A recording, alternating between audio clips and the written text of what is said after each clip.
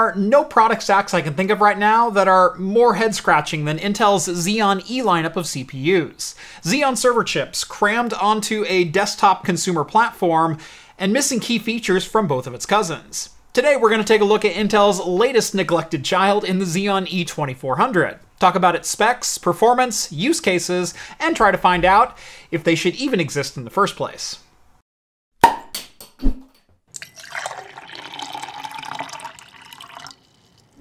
Today's video is brought to you by me. Check out craftcomputing.store for all of my official merch and help fund the content that you enjoy watching here on the channel. From custom laser-engraved pint glasses to coasters and whiskey stones, and even our brand new double-wall insulated coffee tumblers, all of my merch is designed 100% in-house and made to order by me. I'm also now offering flat-rate international shipping to 23 different countries, and if you live in the continental US, free shipping on orders over $35. So, what are you waiting for? Head on over to craftcomputing.store and start drinking like a pro. Cheers, everyone. Welcome back to Craft Computing, everyone. As always, I'm Jeff.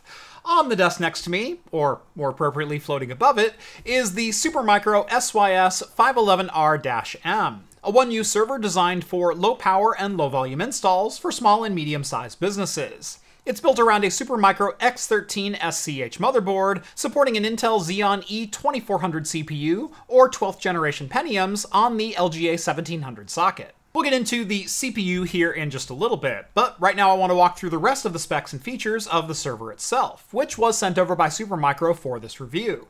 Like all reviews on the channel, no money changed hands. Supermicro has no input over the production of this video, nor will they have the opportunity to see it before it goes live on YouTube. And in this case, the server is going to be returned to Supermicro once this review is completed.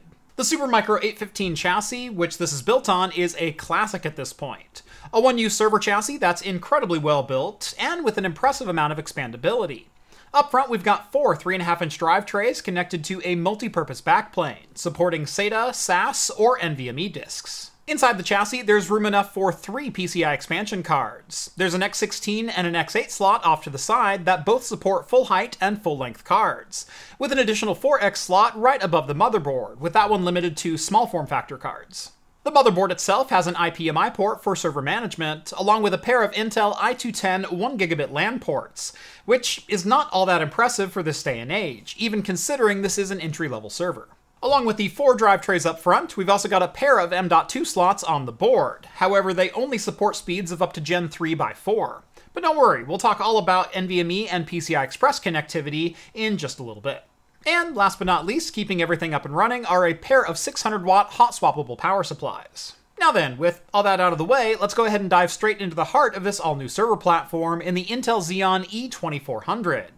Intel announced this lineup as a footnote during their December 14th event, which was dominated by news of Emerald Rapids Xeons and AI-centric products. The 2400 series Xeons, like I mentioned earlier, are going to have some fairly familiar-sounding specs from both Intel's Xeon and Intel's consumer product lines. Based on LGA 1700, it shares the same socket with Intel's 12th through 14th generation consumer chips, although these new Xeons are not compatible with consumer motherboards, so don't expect to drop these into a B760 chipset. Intel has specific server chipsets in the C262 and the C266 that are required to support these new Xeon processors. Most of the motherboard feature set is identical to its consumer counterpart as well, with the same 20 lanes of PCI Express Gen 5 connectivity, along with 4 CPU Gen 4 lanes. You also get the same USB controller, the same 8 ports of SATA, although Xeons now support SAS thanks to their upgraded onboard storage controllers. Moving over to memory, Xeon-based CPUs often have massive advantages over consumer platforms in terms of both bandwidth and stability, with ECC support being not only a standard offering, but often a requirement when it comes to server processors. While ECC is supported on the E2400 series, it only allows for unbuffered modules rather than fully buffered sticks. While any ECC is better than none, this also isn't full-blown ECC support either.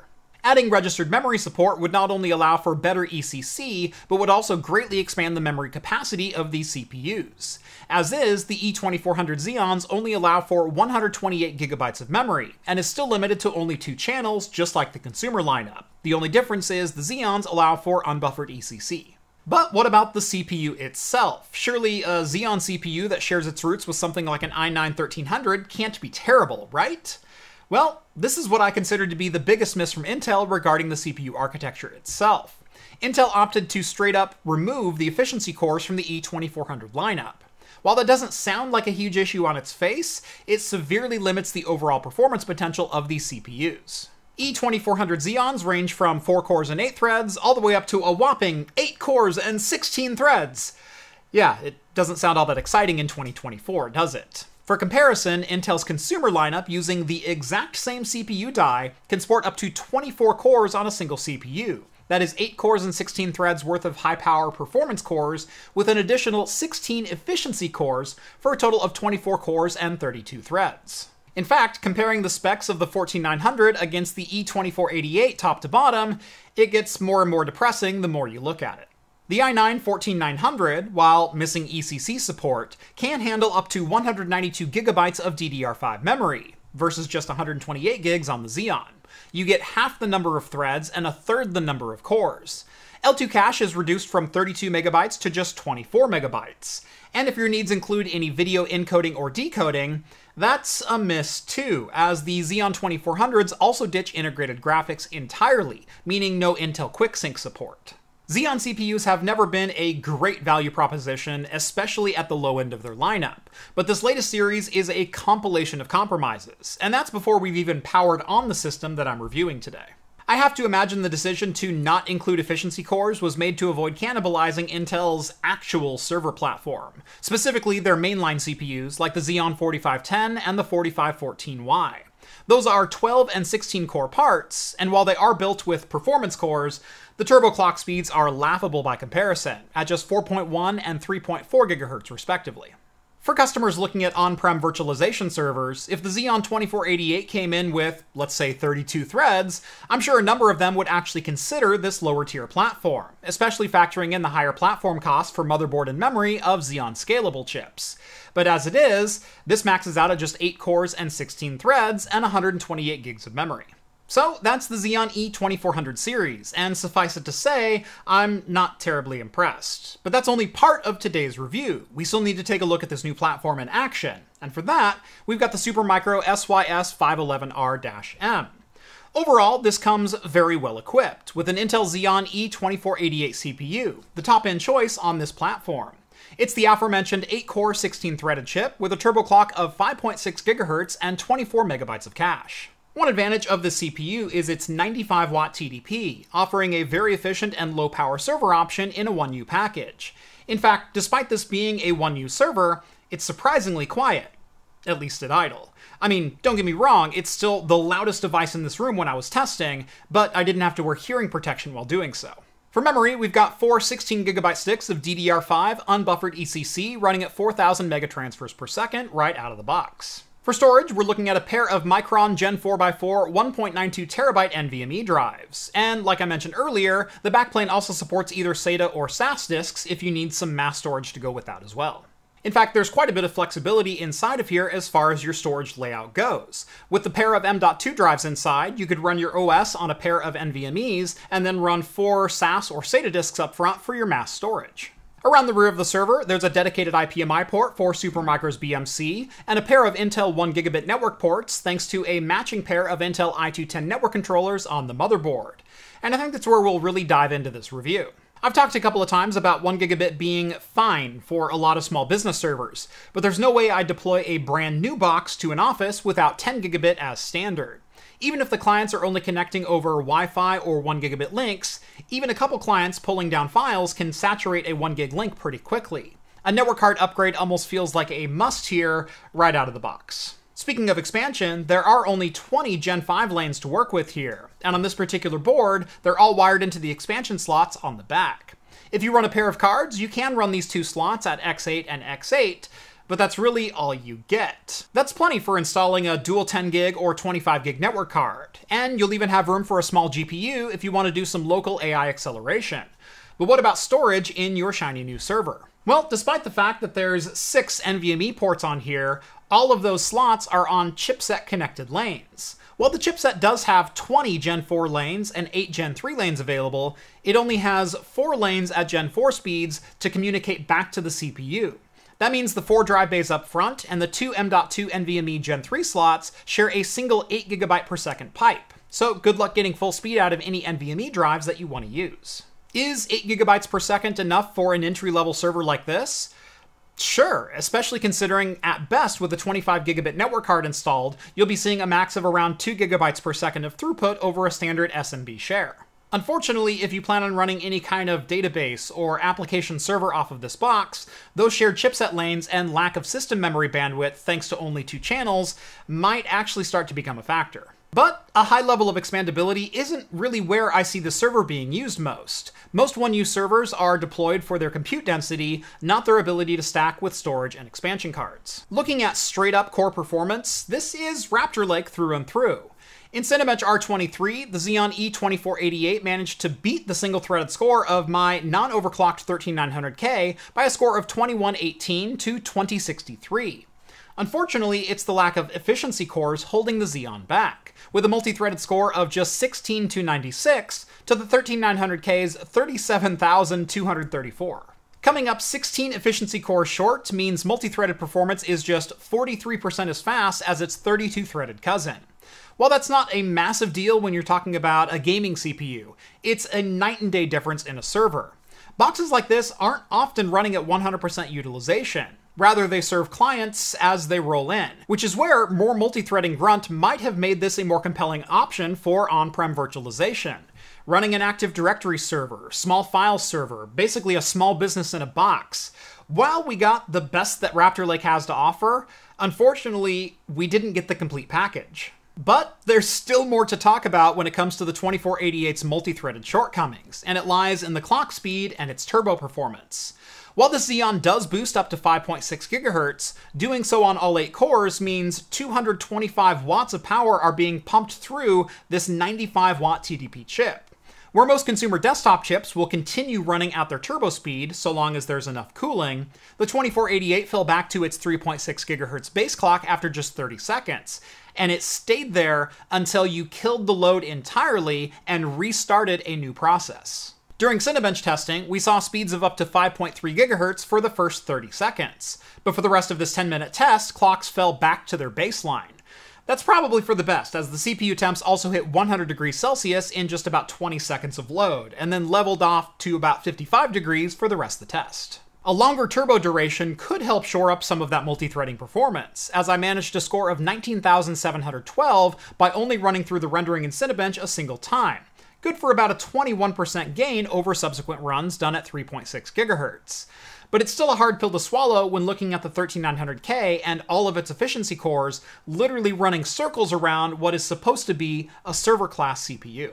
Overall, I'm just not that impressed with the all-new E2400 series. The Xeon E2400 is the absolute top SKU in this product stack, and while single-threaded performance is fantastic, it falls absolutely on its face when looking around at even its consumer-level counterparts, let alone other server CPUs already on the market. With only 8 cores and 16 threads, and considering most of the time it'll be running at 3.6 GHz to stay in that 95 watt thermal design, it's a really hard recommendation for me to make, even from a performance standpoint. Looking outside of the meager CPU performance, if you're looking for a server that can handle multiple NVMe devices, it's not looking like a great proposition on this server either, unless you like running all of them through just 4 chipset lanes. Had I reviewed this platform maybe 3 or 4 months ago, I might have had a different outlook on it.